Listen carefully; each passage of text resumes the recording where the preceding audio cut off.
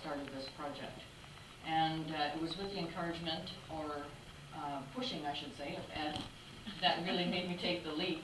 And I started out by doing a series of profiles of old-time Yukoners, because that's what really interests me. I really love to hear people's stories, where they came from, and what brought them to the Yukon, and what makes them stay.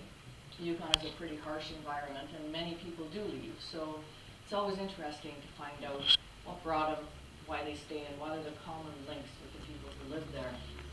And so I was started on that, and we were invited to dinner at our neighbors. And Val Hodgson, an artist, was there, and she told me that she was just starting a very ambitious project. It was called Yukon Women 50 over 50. And she was painting portraits of 50 Yukon women. And her ambition was to have an art exhibit in the Yukon Center main gallery. And that's a Category A gallery, so it's a fairly prestigious gallery. And she had already started. She had invited, she wanted to do something that was very personal. And so she thought about it and thought about it for a long time, and then finally, one day when she was meeting with her friends that she had met with for the last 30 years, every Thursday at lunch they would get together, this group of women. And she was, had been thinking for quite some time what kind of project she could do.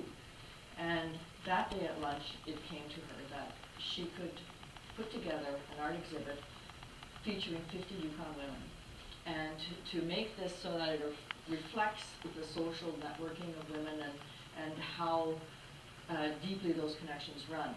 And so in order to kind of let it go and give a life of its own, what she did is invited 3 of her friends, and they invited one of their friends, and they recommended friends, and so it went down a chain. And it did take on a life of its own, where not every woman, neither Val or I, knew all of the 50 who were involved. And basically she had just begun this project. And so we're sitting at dinner, and I said, well, you know, I just started interviewing people, because profiling, not profiling, but writing profiles is what I really want to do, you know. So we decided to get together and began working together. When I first started